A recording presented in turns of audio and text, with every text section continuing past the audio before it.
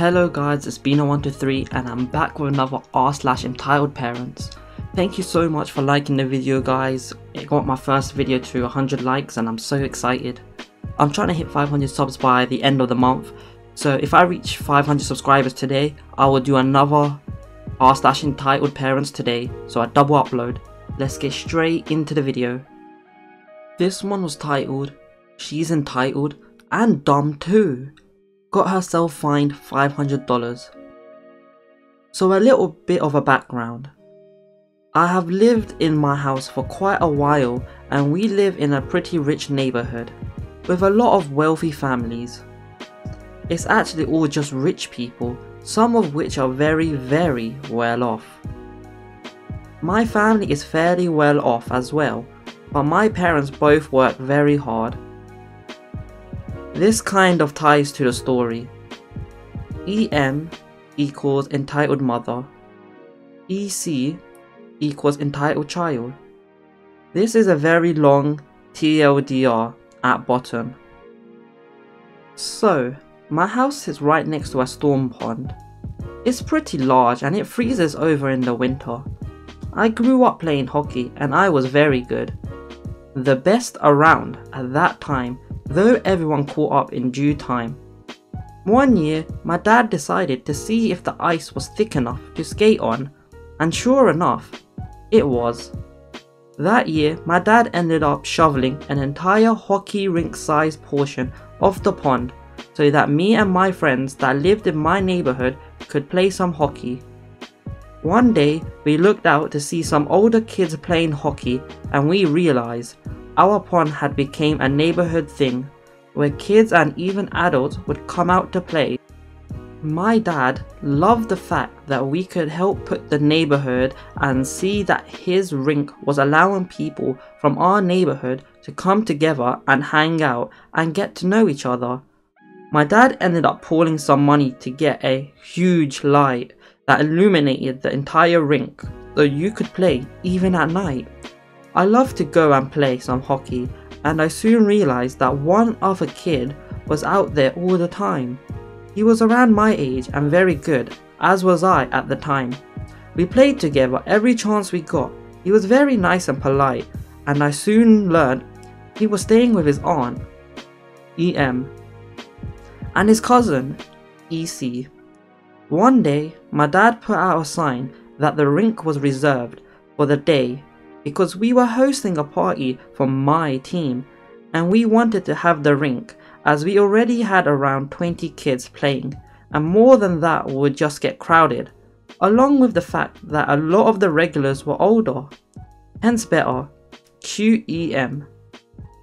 EM pulls up onto the road. The ice rink is clearly in full view from the road and she sees 20+ kids all in the same uniform playing hockey.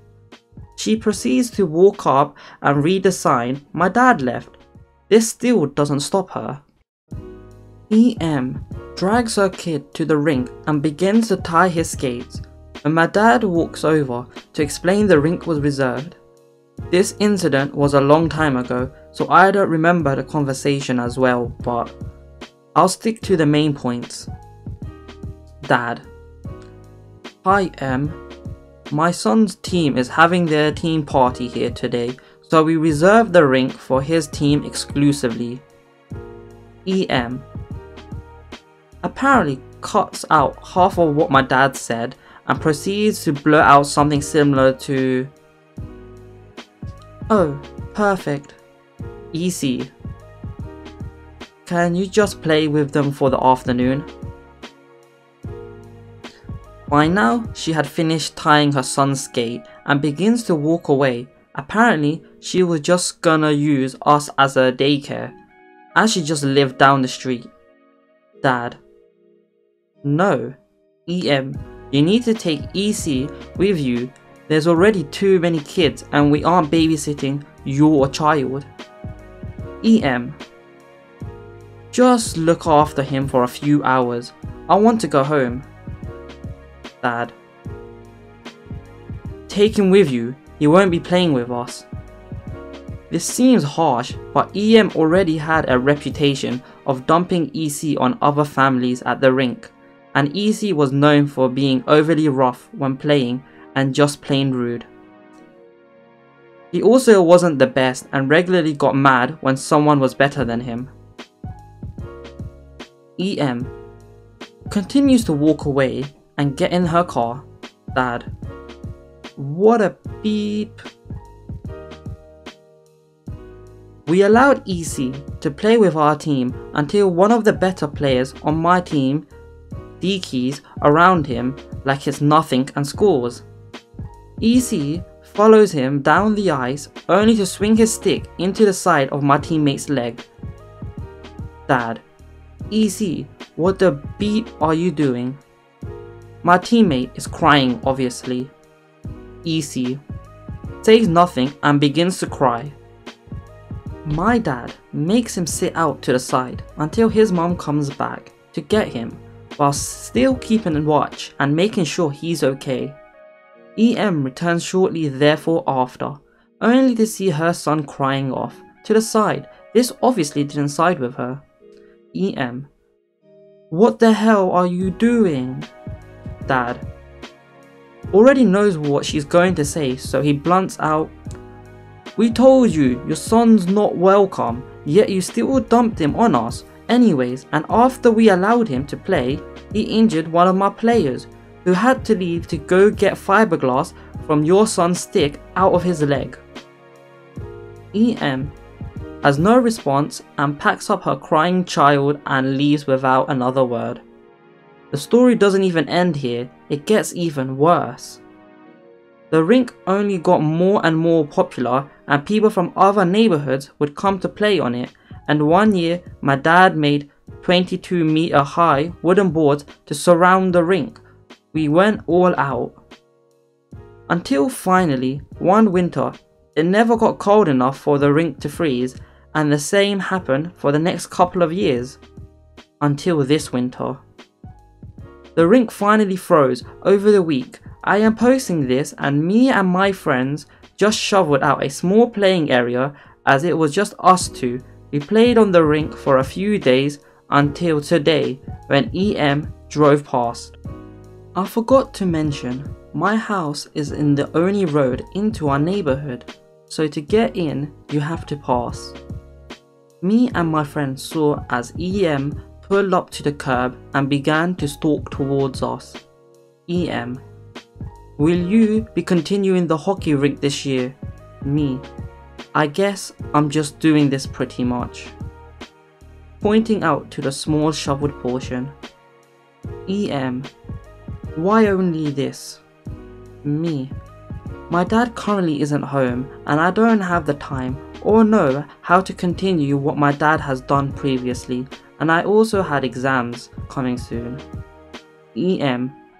Well, you should. We deserve it. What now? Me. Excuse me? EM. You did it previously and you owe us it now since we haven't been able to use it for the past few years. Me. We did that as a project to pass the time. We don't have the kick spare time now, and I'm not going to do all that work because the temperature is supposed to rise to 5 degrees the next day. Yes, I'm in Canada. EM.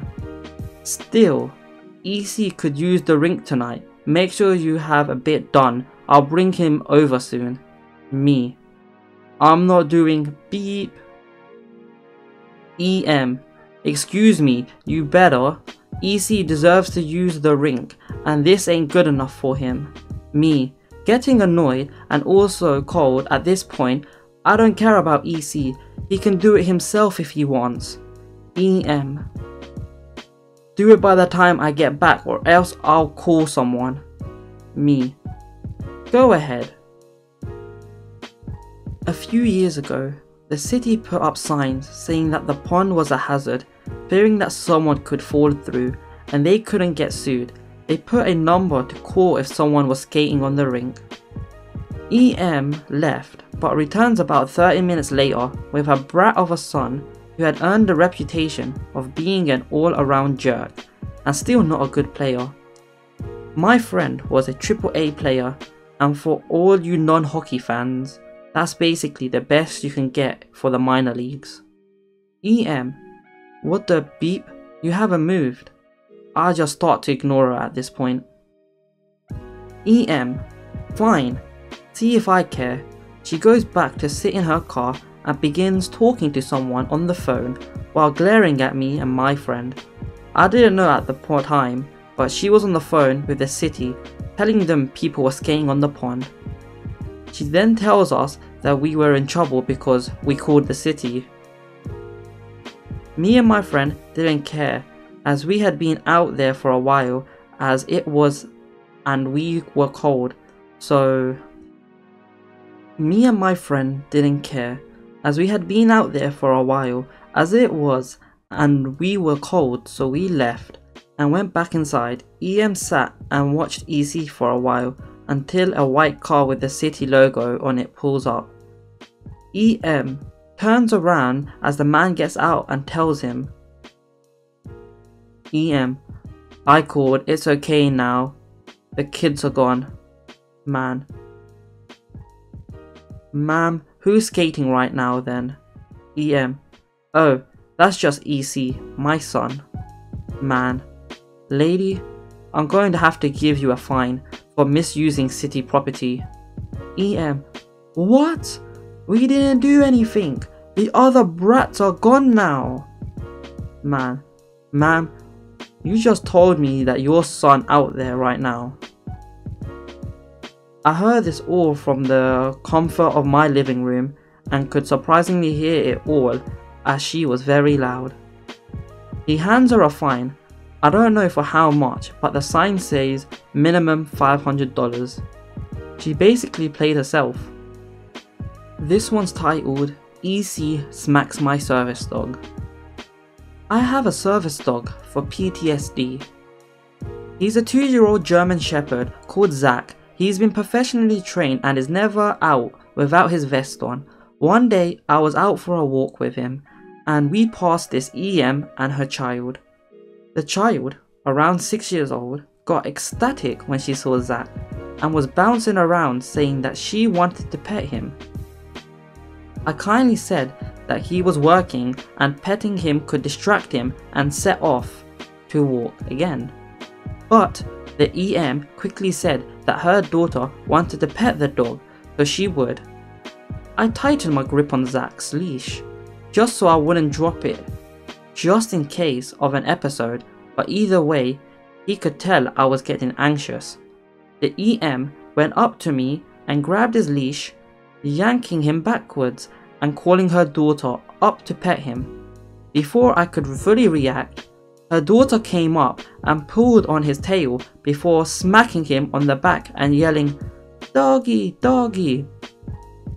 He yelped, snapped around to face her and fell down to the floor, which made me think that he was in pain. Before I could say that, she had hurt my dog. The mother shouted at me for having an aggressive dog and that he bit her daughter. She wouldn't let go of the leash and I'm not the strongest person, so I couldn't get him back. Luckily, the kid started crying and she took her hand off his leash. Despite thinking he was in pain, I set off running and was glad to find an area where I could calm down and check his hips. Luckily for the mother, he was fine, but just a little shocked. I was sadly in a worse state, and seeing as this was my first confrontation, the scariest one for any service dog handler, we had to perform DPT, deep pressure therapy. I was still a little nervous after getting home too. Edit. For everyone asking if we're okay, we are perfect. Zach's job is to calm me down after a panic attack, triggered by my shouting / aggressive movements towards me, and that's just what he did. I knew what I was getting into when I got a SD, i.e. fake ones, not being allowed into places, people petting him, etc. And we're getting by just fine. I will probably also report her, but I sadly can't remember much. Anyways guys, that's going to be pretty much the end of the video. I'm gonna leave it with this adorable picture of a bratty entitled kid with the overprotective parent.